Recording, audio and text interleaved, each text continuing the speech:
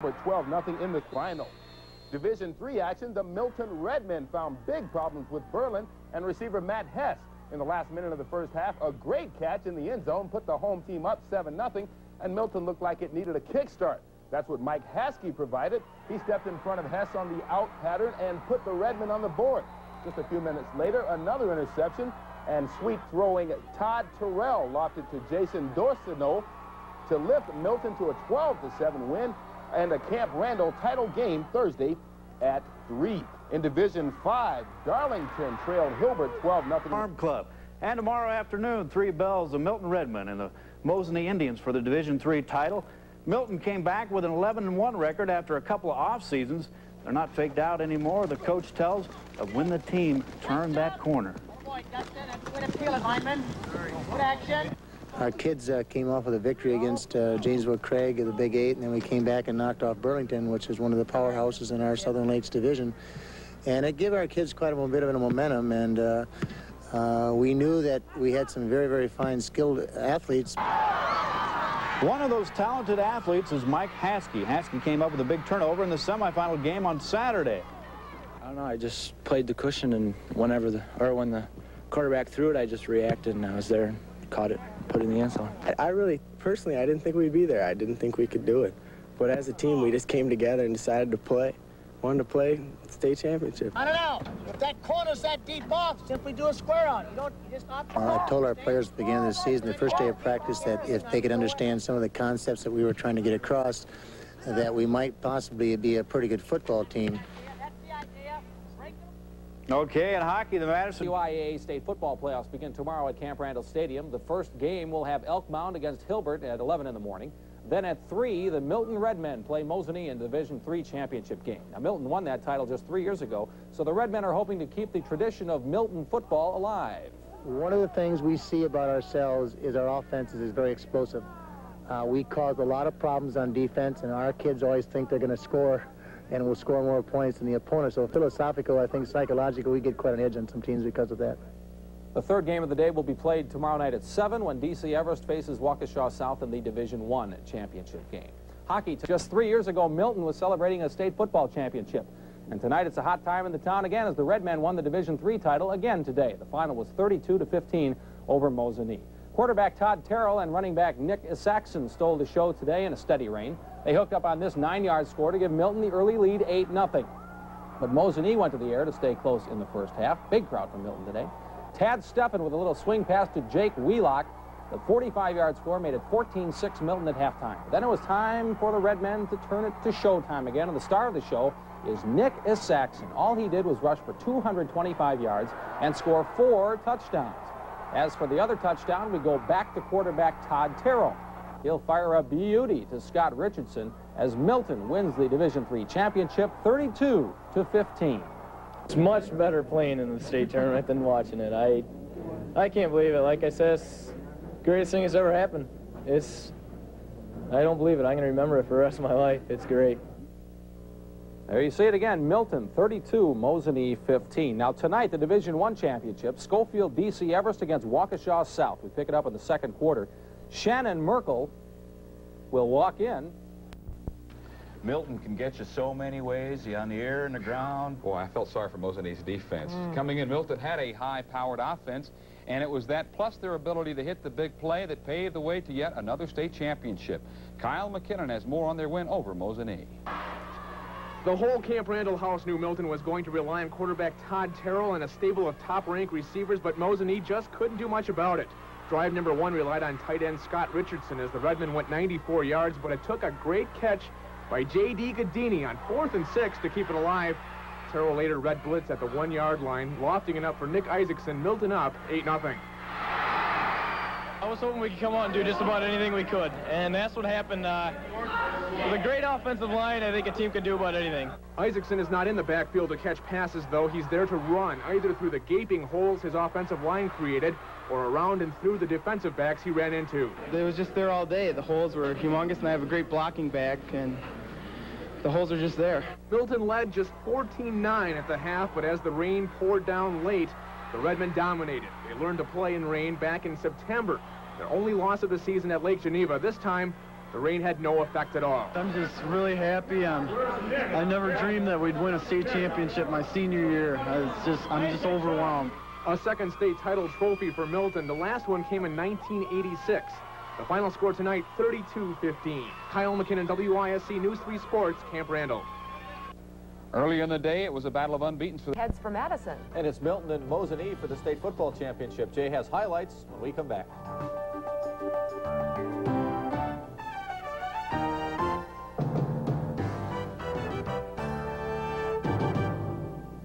Be a real fan to sit out there in this right now to watch a game. Yeah, well, Milton had the short end of the stick because they got to sit on the side of Camp Randall that didn't have the overhang. Oh.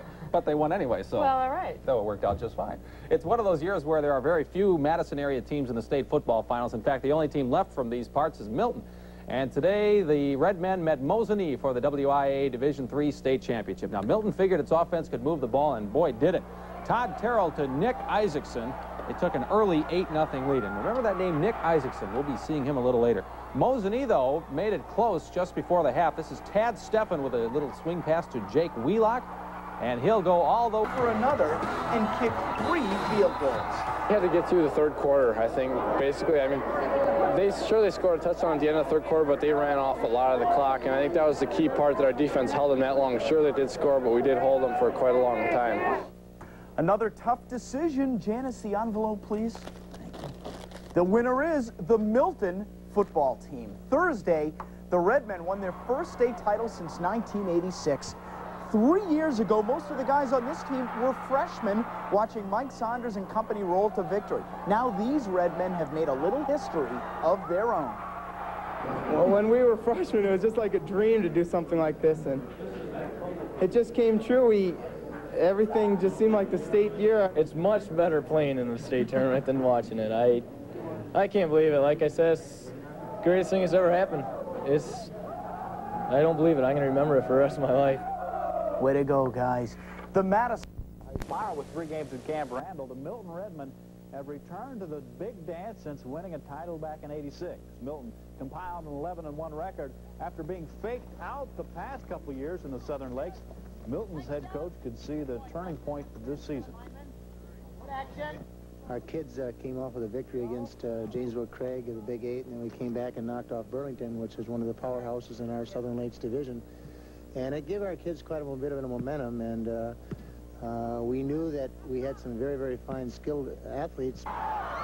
One of those skilled athletes is Mike Haskey, who turned Saturday's playoff game around with this one big play.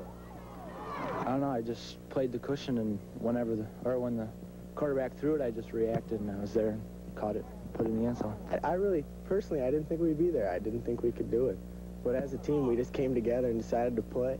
Wanted to play state championship. I don't know. If that corner's that deep off, simply do a square on it. You don't just not. I told our players at the beginning of the season, the first day of practice, that if they could understand some of the concepts that we were trying to get across, that we might possibly be a pretty good football team. Milton will face Mosinee tomorrow at 3 o'clock. Both teams go into the title match with identical 11-1 records. Mosinee has won 2 state titles in the 80s, so they're a pretty good club as well. It was not close. Jerome Walton runs away with Rookie of the Year honors. The Cubs center fielder got... Well, afternoon at 3, and as Paul Johnson reports, Milton is no stranger to football success. The town of Milton is rich with football tradition. In 1979, Milton College produced Seattle Seahawks quarterback Dave Craig. In 1986, Milton High School produced Iowa running back Mike Saunders and a state championship team. Now the '89 Redmen want to make a little history of their own. Well, it's just been a dream for a long time, you know, the '86 team kind of planted the seed, and, you know, we've been going on that ever since.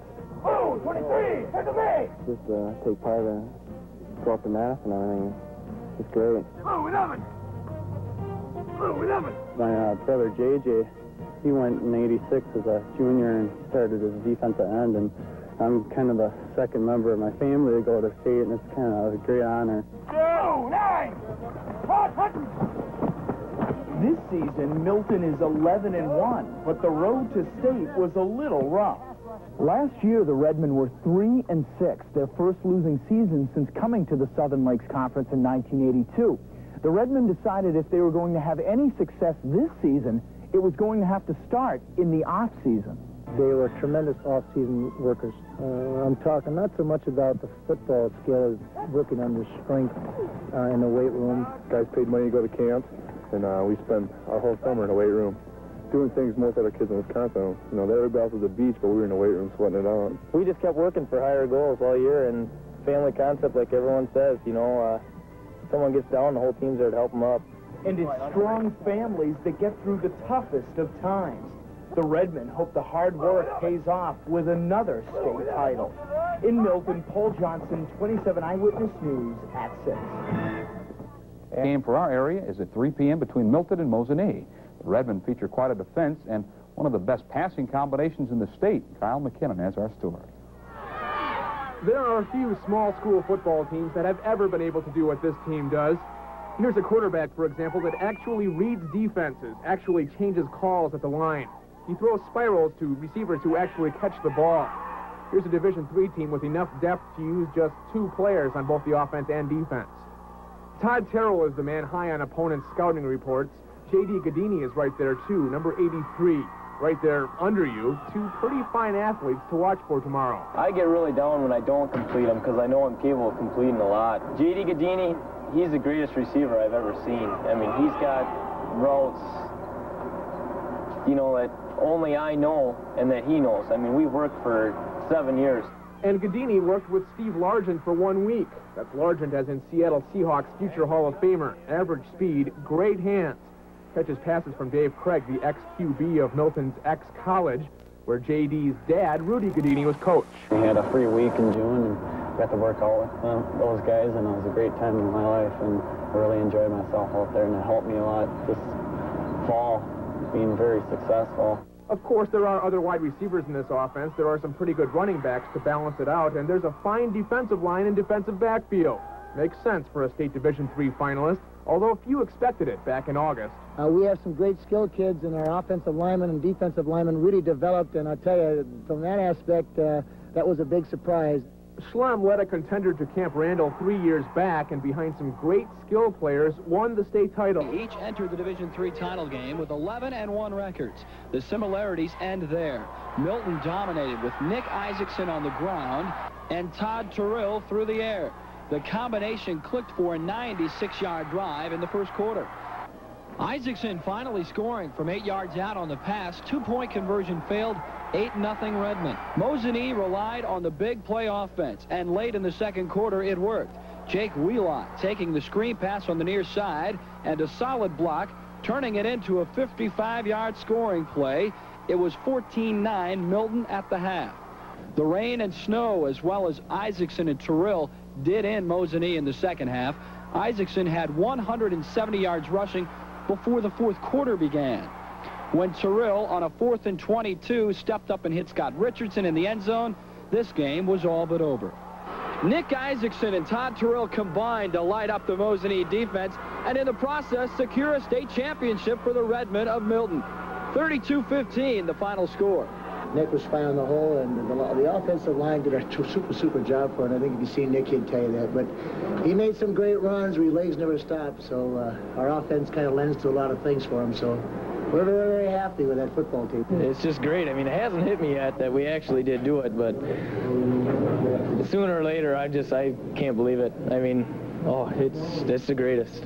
Yeah, we both had a good day. They were a good team, though. I mean, it was just... seemed like everything worked today. Milton wins their second state title. The other was in 1986. Mike Heller, News Scene 15 Sports. Okay, let's run down those scores now. Isaacson with 225 yards in Division 5. The Wolves climbing over Elk Mound. And now in Division 1 tonight at Camp Randall, D.C. Everest against Nick Isaacson. They took an early 8-0 lead. And remember that name, Nick Isaacson. We'll be seeing him a little later. Mosinee, though, made it close just before the half. This is Tad Steppen with a little swing pass to Jake Wheelock. And he'll go all the way 45 yards. It's 14-6 Milton at half. But on the 6th play of the second half, Nick Isaacson, 29-yard run. Isaacson today scored 4 touchdowns, 37 rushes, 225 yards. And an even bigger play here, 4th and 23. Milton goes to the air again. Todd Terrell to Scott Richardson. Milton wins 32-15. This feels like When we were freshmen, it was just like a dream to do something like this, and it just came true. Everything just seemed like the state year. Well, they did it. You recognize that Todd and Nick are, they're two teammates that have worked for 4 years, and they better get their butts in gear and get something done, because that's the name of the game, is to control the line of scrimmage, and they did a super job with it. Indeed, Milton wins its second state title in 4 years, 32. Was that offensive line. You just watch these lines. Battle of the trenches, just like these guys did a super job. They really did. Milton's high-powered offense was just too much for Mosinee defense. As a result, the Redmen stormed to their second state title in 4 years. Kyle McKinnon has more on their victory. The whole Camp Randall House knew Milton was going to rely on quarterback Todd Terrell and a stable of top-ranked receivers, but Mosinee just couldn't do much about it. Drive number 1 relied on tight end Scott Richardson as the Redmen went 94 yards, but it took a great catch by J.D. Gadini on 4th and 6 to keep it alive. Terrell later red blitz at the 1-yard line, lofting it up for Nick Isaacson. Milton up 8-0. I was hoping we could come out and do just about anything we could, and that's what happened. With a great offensive line, I think a team can do about anything. Isaacson is not in the backfield to catch passes, though. He's there to run, either through the gaping holes his offensive line created, or around and through the defensive backs he ran into. The holes were humongous, and I have a great blocking back, and the holes are just there. Milton led just 14-9 at the half, but as the rain poured down late, the Redmen dominated. I'm just really happy. I never dreamed that we'd win a state championship my senior year. I'm just overwhelmed. The final score tonight, 32-15. Kyle McKinnon, WISC News 3 Sports, Camp Randall. Earlier in the day, it was a battle of unbeatens for the Division 5 title. Hilbert against Elk Mound. Nick Isaacson scored a 4 touchdown to help his team defeat Mosinee 32-15. Isaacson carried the ball 37 times for 225 yards. The Redmen finished the season at 12-1. It's just a dream come true. We've been working in the weight room for the whole last year and years since a freshman, and it's just a dream come true. And the final score there was Milton 32, Mosinee 50. Same accolade. Good luck, Milton Redmen. Good luck. All the way to the top, Redmen. Go, go, go. And go, Redmen, go. As on this Quick Trip store in downtown Milton. Like Do It Again Redmen, ring throughout the city. As a store just across the street, Zitco Station. Bruce's relatives. Go, Redmen. Good luck at state. All these words, everywhere you go throughout the city of Milton, mean the same. Whether it's in the downtown district or throughout the front yards of Milton, it's all the same. Good luck, Redmen, all the way to state.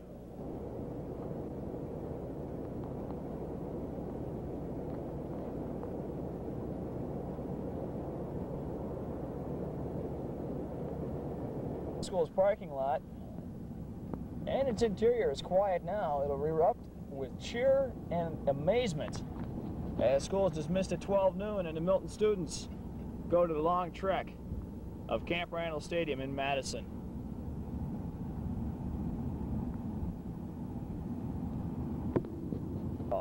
Division III state championship, and with a taped placard on the front of the marquee saying, "Good luck, Redmen, number 1."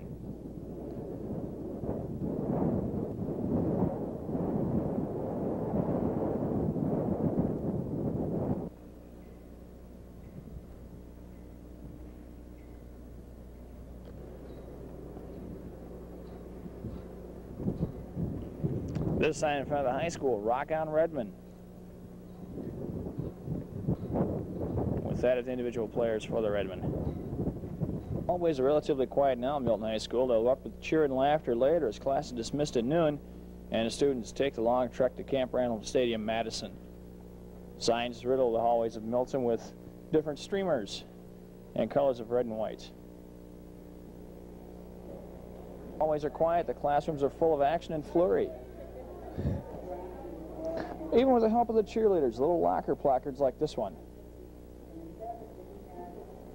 Only first hour at Milton High School. This is what the hall classways could look like come noontime when all of Milton will be at Camp Randall Stadium.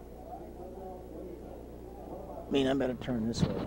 Just if you want, Coach, if you want to say, you've been brought home to the media by a lot of stations this year.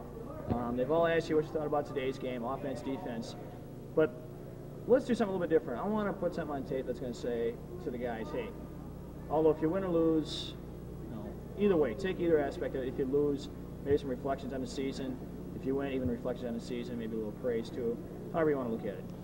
Well, Pete, first of all, I want to thank you for being our video cameraman here for the last 5-6 years. It's been a very appreciative thing, so I want to get that point in. Secondly, I've never been much of a coach that dealt with the negative aspects of football.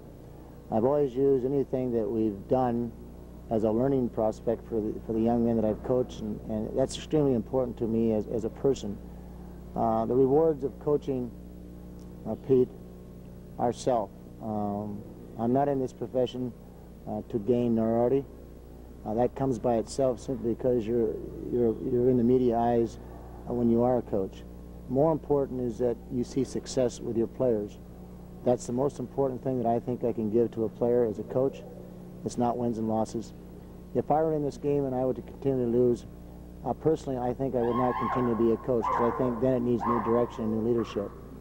And recognize that in high school athletics, one must recognize again that we are not always blessed every year with talented kids. And if you're not blessed with talented kids, you cannot win constantly. I've been blessed with that. And I've been blessed with a pretty good coaching staff. So as we enter this 1989 football season, and when we entered it, I just simply told our players I wanted to be a team, I wanted to be a family, and that if those ties were strong enough, that we might be able to win some games if we totally understood the concept of what we were trying to do as that family. And then as you proceed into the season and we found out that we were doing quite well as a family, we now are fortunate enough to stay healthy and be into the state championship final. And as I proceed into the state championship, I just want to leave this with the players. They have worked extremely hard with that family tie. The success on this day, on November 10th, 1989, I hope will be remembered by them as being a positive one, win or lose. Our aspiration has been to win the state championship ever since we've defeated Berlin last Friday. And I think that reward will come regardless of what happens, win or lose. And it's been a great season. It's been an emotional one for me, ups and downs, and certainly we want to enter this game with probably the word enthusiasm, because that's something I've stressed to the players all year long, that to be enthusiastic rather than be emotional, because emotions do have ups and downs, and that's kind of what has caught me at times. And when I enter this last game for the state championship, I'll be enthusiastic and will show very little emotions, because I have to keep myself geared into the coaching end of it and not let the emotions play a part of what I'm going to do, because then if I do that, it'll reflect upon the players. But again, I want to thank this community and the fans and the coaching staff.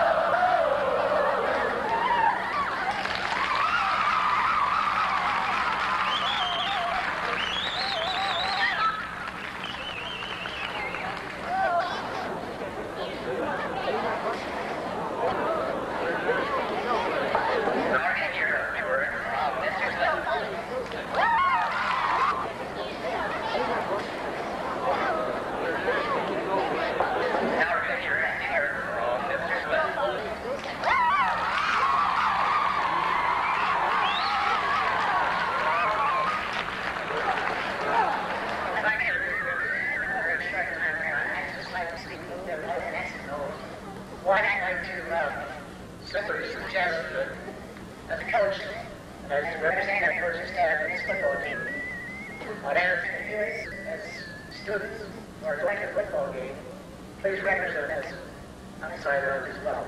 And I speak of that because as we went to Brother last Saturday, I thought it was one of the most class act I've ever been associated with athletics in comparison to going to schools where people are pulling players down and coaches never have been. I'd like that to be representative of our school because I think our football team, in most cases, represents the class act. And secondly, I have to look over the honor roll of our football team. And I know one of the things that I discussed from the old committee was I appreciate that young men are excellent in academics. I strongly believe that we had 19 on the honor roll. I think that reflects a little bit about some of our players. I'll also say that there are some players on this football team that could excel better academically. And I challenge you on that. I'm not talking about X's and O's because X's and O's get their limelight in the paper. Athletics always gets their limelight in the paper. Academics does not.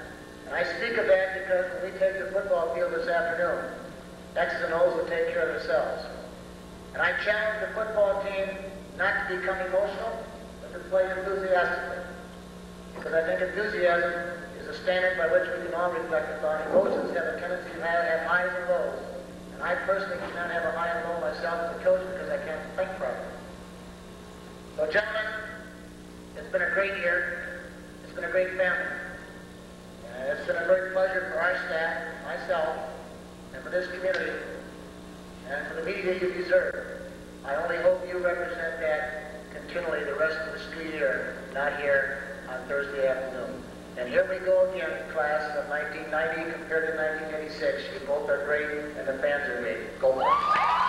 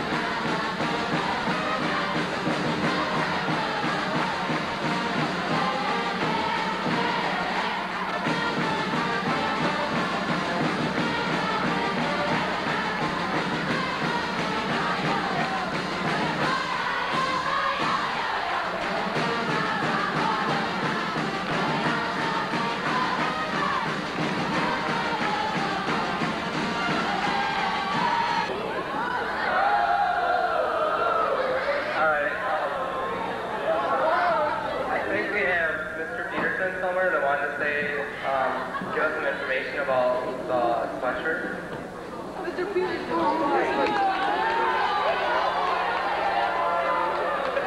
I just wanted to say that win or lose this afternoon, we're going to have more sweatshirts on sale next week, and I thank you all for supporting us because it's all going back into the football team, and go get them, guys.